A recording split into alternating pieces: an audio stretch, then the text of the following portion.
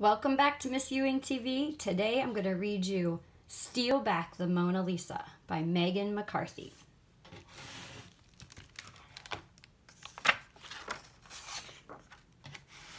While Jack is asleep in his room, outside his room, and all the way across the sea in France, a few crooked crooks are stealing the Mona Lisa.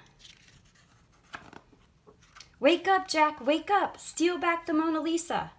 Jack was asleep, but something wakes him up. Jack has a mission, but what is it? Quick, Jack, get dressed. Instead of his clothes, Jack finds nothing but brown suits and brown hats. He puts on his special agent watch that does a very special thing. Jack struggles out the window.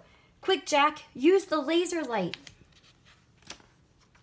A car is waiting for him outside, a very fast car. I can't drive, says Jack. I'm too little. Yes, you can. And they speed away. But where is Jack going? To France, of course.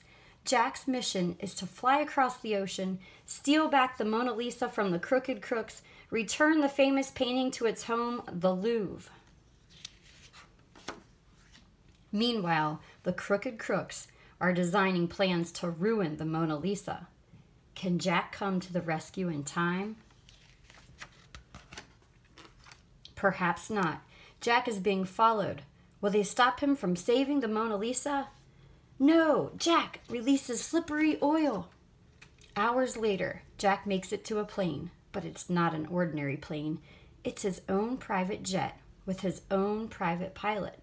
Jack begins his 3,628-mile flight across the ocean and into France. But is it really France? No! Quick, Jack, pull the Insta-blimp cord. Without wasting a moment, Jack's jacket inflates. He safely floats to the ground and lands in Russia? Jack must find the Mona Lisa, but first he must get his strength back.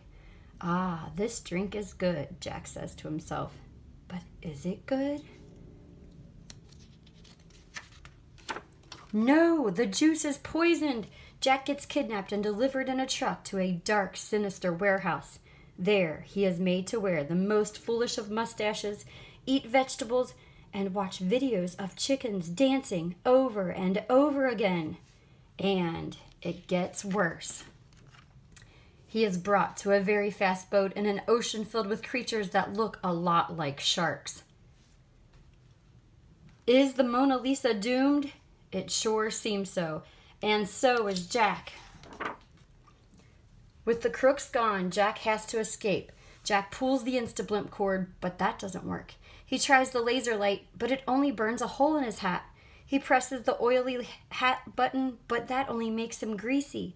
What can Jack do? Quick, Jack, use the special agent watch, and not a moment too soon. Not so fast, shouts Jack. Then Jack secretly travels to France and makes his way to the Louvre with something very strange under his jacket. What could it be? Mission accomplished. Using secret methods too treacherous to mention, Jack arrives back home safe and sound in his bed. And he got away without a mark. Or did he? So one of my favorite things about this story is it's based on a true events that happened. So in 1911, someone actually stole the Mona Lisa off of the wall in the Louvre Museum. And it was someone who dressed up like a security guard. He hid in the closet overnight, and then when everybody left, he took the Mona Lisa right off the wall. And it was gone for 2 whole years before they found it. So that makes this story even more interesting because it was based on a true story. I hope you enjoyed it.